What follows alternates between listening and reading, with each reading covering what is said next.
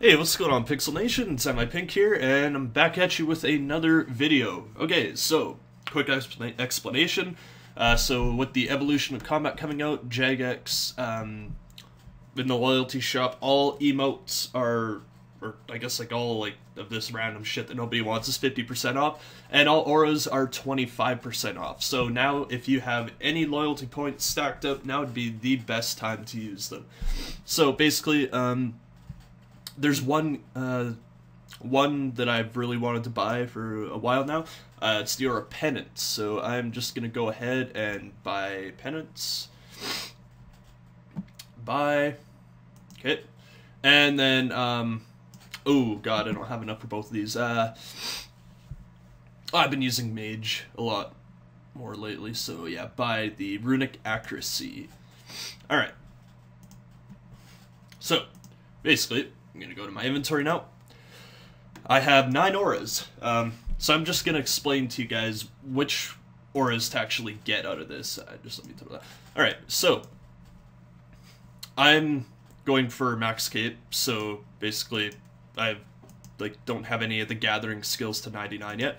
So basically I have oops, okay, let's just organize these quick.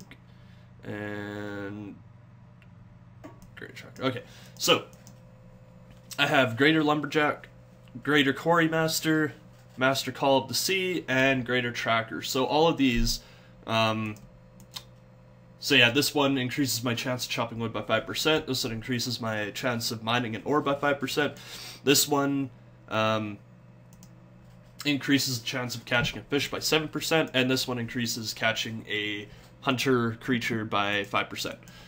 So basically, these are really good for all the slow training methods. So when you're chopping Ivy, this will actually give you quite a quite a bit more XP per hour.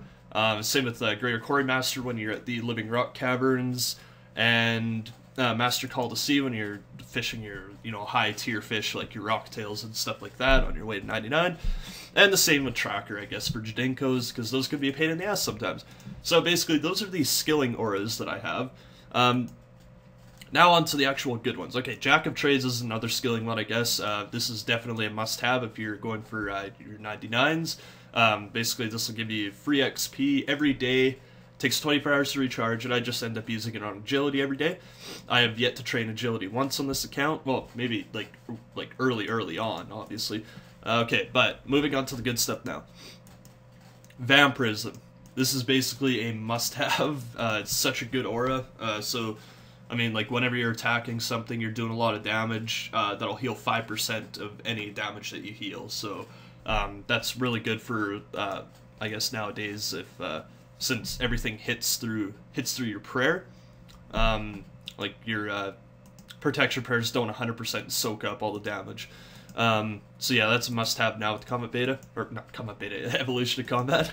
Also, Greater Reverence. You don't have to get Greater Reverence. You could just get the regular Reverence. It's only like 5,000 loyalty points. That's a really good one to have. That'll, yeah, like says down here, it slows down your prayer drain and increases your prayer restoration from potions by 5%. But if you just have the regular Reverence, it'll go down to 3%, but it's still a good one to have. Save you money on those prayer potions when you're, I don't know, just bossing, whatever, doing random shit. And the one that I just bought, Penance. Okay, this one is absolutely great right now in the EOC. I'm not sure if Jagex is gonna nerf it. I'm assuming they will, because it's just overpowered as shit. There's people doing like bosses like the QBD that'll like hit like massive amounts on you. They're going through the QBD without even touching one prayer potion, because basically whatever damage you take, it heals 20% of your prayer points. So that's just an absolutely overpowered aura right now. I'd really recommend getting that one right now.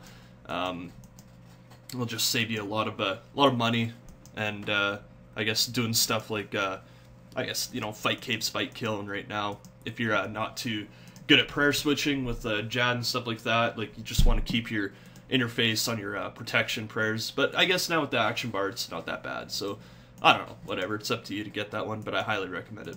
And also, you want to get your runic accuracy or your well, yeah, just runic accuracy, not so much your sharpshooter right now, because you don't really use range for much anymore.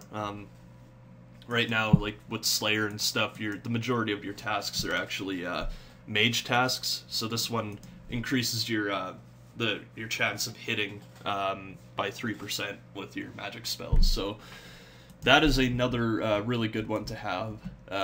Now, if you're like going for your 99s with your Slayer and stuff like that.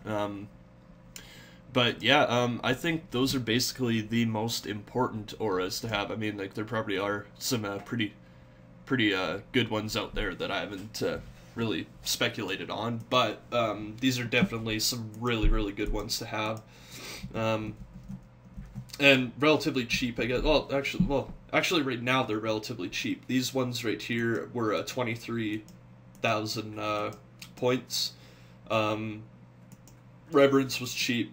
Runic accuracy is cheap. Yeah, they're just really good auras to have. So, anyways, yeah, I hope you guys enjoyed this little guide on which auras to buy. If you're, you know, a little unsure of which ones to buy, I hope I kind of broke the ice for you so you could decide which ones to buy. Basically, I guess I've had a few requests for a bank video right now, so I'm gonna organize my bank up nicely for you guys, and I'm gonna show you a bank video, I guess. So yeah, anyways, like to thank you guys for watching, and remember, it's just pixels. See you next time.